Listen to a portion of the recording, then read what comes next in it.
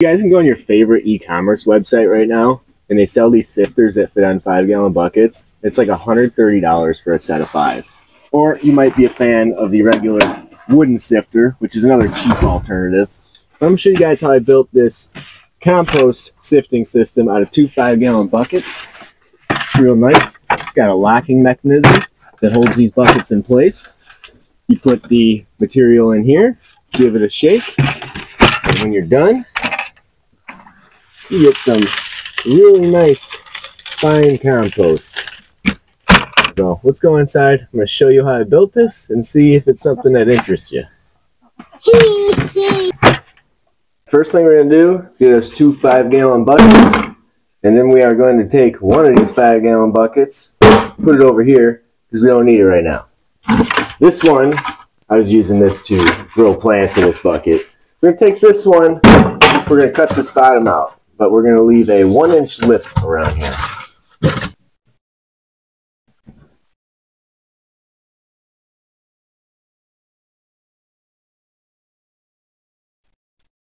All you need for this is a utility knife with a sharp razor blade. It'll go right through this thin plastic.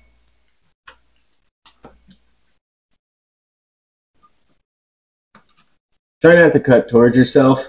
That's how accidents happen. Got the bottom cut out, ready to move on to the next step.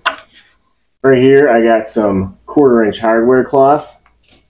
We're going to take that 1/4-inch hardware cloth, lay it out on the floor here nice and flat, and we're going to put our bucket over the hardware cloth. Take a marker, we're going to go around the outside of the bucket here and just give it a nice trace. This mark we just made here is the outside of the bucket. The idea here is this hardware cloth is going to fit inside this bucket. So when we go to cut this, we're going to use this as a guideline, but we're going to cut it maybe about 1/4 inch less than the outside of this. So we're going to go towards the inside 1/4 inch and just chop our way around, and we're going to cut this thing out.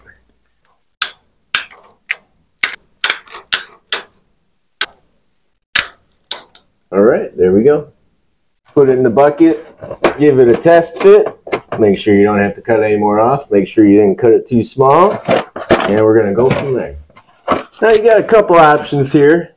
This will work without securing it when you put the soil or the compost in here. It's going to have some weight on here, so gravity is going to help hold it down.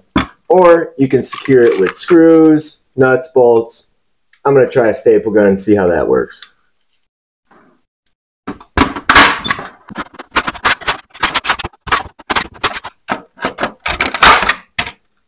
Got my staples sticking out the top here. It's going to take a hammer, and I'm going to hit them off to the side to keep them nice and tight. Here's what the bottom looks like with the staples all folded over so they're not going to cut me. Here's the inside. And you can see here, this is nice and secure now. So this is going to be our top part that we sift with. Now we're going to bring back the bottom bucket. So if you're anything like me, you hate it when you put your 5-gallon buckets together and they stick and you got to try to pry them apart. So what we're going to do here is we want to leave enough room in the bottom so once we're sifting this compost, we can get a decent amount in here before we have to dump it. So I like a little more than halfway here because I want this to be kind of stable in here. So I'm just going to put a mark right here. And this is where I'm going to drill some holes in the side to put some studs sticking out so I can set this bucket on top of this one. So based off this mark, I'm just going to take a measurement. It's about 4 inches. So I'm going to put a mark here at 4 inches. So there's my original mark at 4 inches. What I did is I just evenly spaced out some marks around this bucket so I can get 4 studs in there. And then these, I'm just taking a 1/4 inch drill bit and I'm going to drill 1/4 inch holes at all my marks.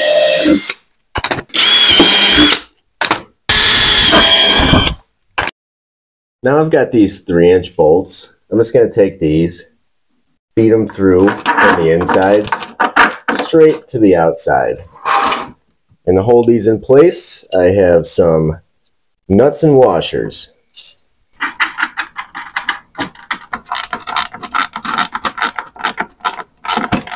All right, let's give it a test.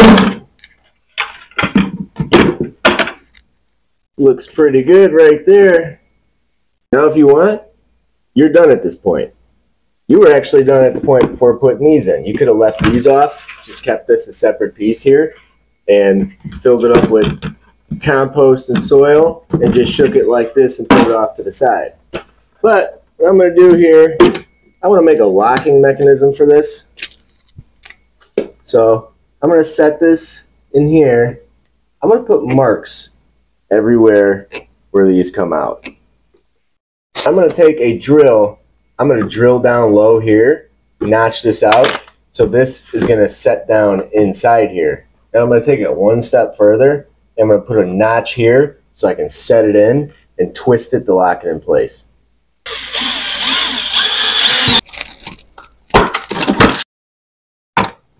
Before I cut those other notches, I'm going to take this, drop this in here, make sure everything fits good. Look at that, that's nice and tight.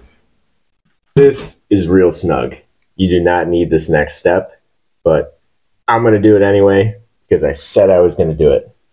So with this bucket in place, I'm going to find the center of this bolt and make a line about 1 inch.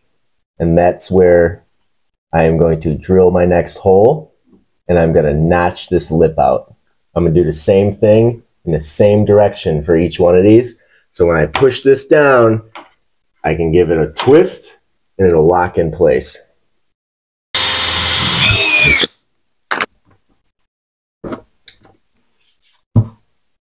All right, let's go ahead and give this a shot. Look at that. That is real nice. I am glad I did that. This thing is not going anywhere.